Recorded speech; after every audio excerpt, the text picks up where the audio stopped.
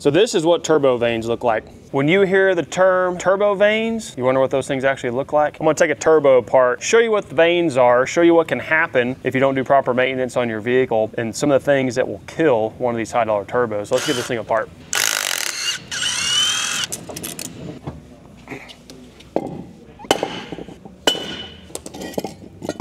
So how this turbo works is this actuator will move this little pin right here, roll it forward and backwards, and these vanes have a notch that is in this plate. So as this plate spins, it'll essentially move all these vanes into a closed position like this, or a wide open position. So if you need a quick turbo spool, the narrower the angle, the faster it's gonna get going. Then as you want that to go faster, once you've started getting the rotation you need, these vanes will move towards the inward position, and that's gonna be your top speed on the turbo. Then when you go into an exhaust brake position, these things are gonna close, and that's what's creating the back pressure on your exhaust brake. So you can have an issue with this actuator go bad. You can get buildup inside here that actually causes these things to stick. Now in the newer trucks, 2017 and newer, there were a few year models where we had some actuator issues. As far as the vanes freezing up, wasn't a common issue. On some of the older trucks, the 11 to 2016 models, we would see more trucks come in where these vanes would be sticking in their position. And people would say, well, can't you just open it up and clean it? You sure can to an extent. Depending on what kind of job it is, under Ford warranty, they don't have a cleaning procedure. If you have an issue, they just want you to replace it. If you're doing this at home, it's definitely something you can do if you can get this housing apart without it breaking. I tried several times with a chisel to get it open. It took a pretty good beating with the mallet to get this thing off, so you do run the risk of cracking that housing. But now when someone mentions something about the turbo vanes, or you want to know how your exhaust brake works, you'll know exactly what these things look like. It's like a little flower petal, and you just picture that bicycle tire as a kid, and you're spraying the water hose, and you move the water hose further in, faster that thing will go. So it's changing the direction of the air as it hits this wheel.